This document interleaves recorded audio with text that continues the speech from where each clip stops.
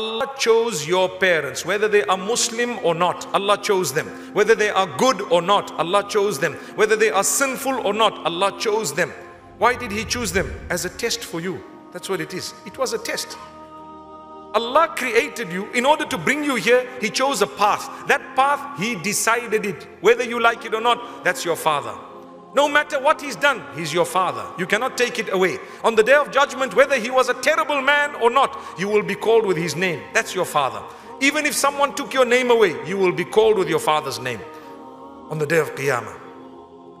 And I'm not making a mistake there. Subhanallah, that was given to you by Allah. Allah says, "Ud'uuhum li'abaihim huwa aqsatu 'inda Allah."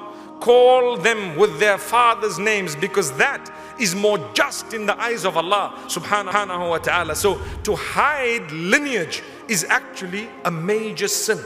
If you are intentionally hiding someone's lineage, then you have perpetrated such a heinous crime that only Allah knows what He will do with such a person. Obviously, it would require tawbah. It would require the seeking of forgiveness. So don't hide someone's lineage intentionally. They don't even know who they are. You've hidden it from them. May Allah subhanahu wa ta'ala forgive us. May Allah make it easy for us to make amends.